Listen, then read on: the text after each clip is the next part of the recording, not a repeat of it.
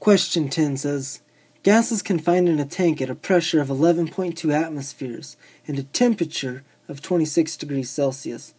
If 2/3 of the gas is withdrawn and the temperature is raised to 74 degrees Celsius, what is the pressure of the gas remaining in the tank?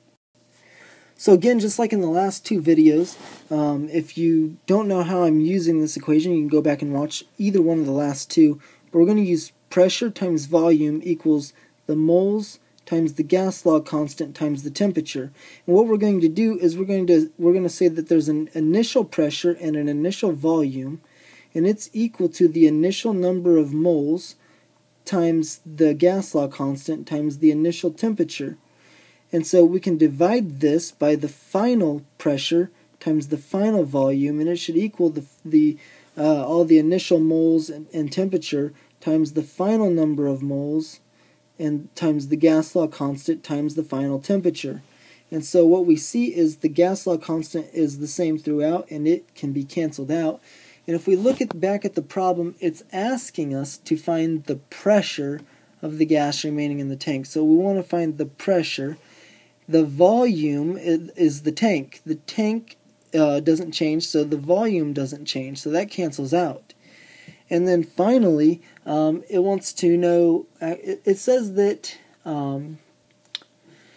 if 2/3 of the gas is withdrawn and the temperature is raised, so the number of moles and the temperature are changed, it wants to know how much does the pressure change. So since it's saying that 2/3 of the moles are withdrawn, that means that N2 is equal to N1 minus 2/3 of N1.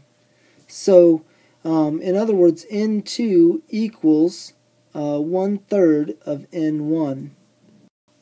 And so I can rewrite my equation, P1 over P2 is equal to N1 over N2 times T1 over T2, and I can substitute in 1/3 of N over 1 for my N2. So I can get equals, cross that out, equals N1 over T1 divided by 1/3 N1 over times T2. So I'll just move all of this equation up. And you can see by looking at this, now I got an N1 on the bottom, and I've got an N1 on the top, and so I can cancel these out, and I can get that the initial pressure over the final pressure is equal to 1 times T1, the initial temperature, over 1/3 times T2. Now, what I like to do is every time or any time I divide by a fraction, I like to just multiply by the reciprocal.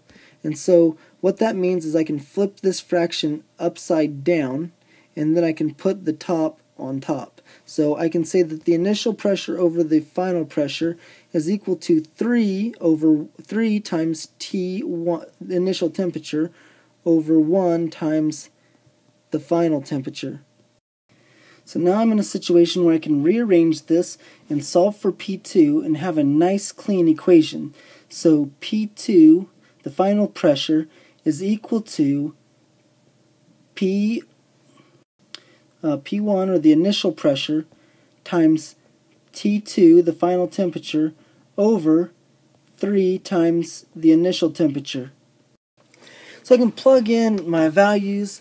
The one thing I have to be careful about is the temperature that it gave me was not in Kelvin, it was in Celsius.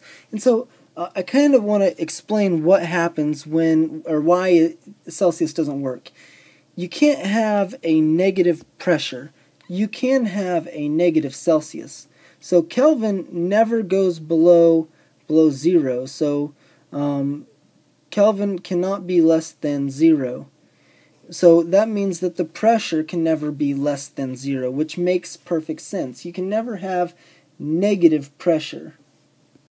When we think of something like an implosion, like if we sucked all of the air out of a plastic bottle, that's not negative pressure on the inside of the bottle. That's the the difference in pressure. There's a little pressure in there, but the pressure on the outside would be greater, and so that's why the bottle would implode. Not because there's negative pressure. There can never be a negative pressure. And so that's just one of a couple of reasons why you can't keep it in Celsius. So with that in mind, the T1, it was 26 degrees Celsius, and so that equals, you have to add 273.15, so that equals 299.15 Kelvin. And the T2 was 74 degrees Celsius, and add 273.15, that equals 347.15 Kelvin. With my P1, my pressure was 11.2 atmospheres, and so if I take the P1 and multiply it by the 299.15, or I'm sorry, the 347.15, it's P1 times T2.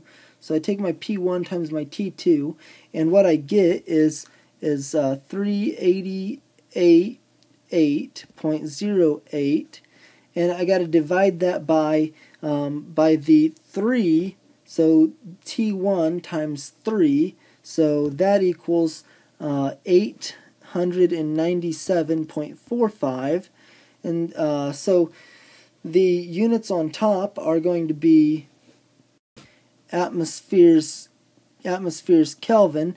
The units on bottom are simply going to be Kelvin. The kelvins cancel out, and when we divide this thing out, it's going to give us a pressure of 4.332 atmospheres. And so that is the answer for question 10.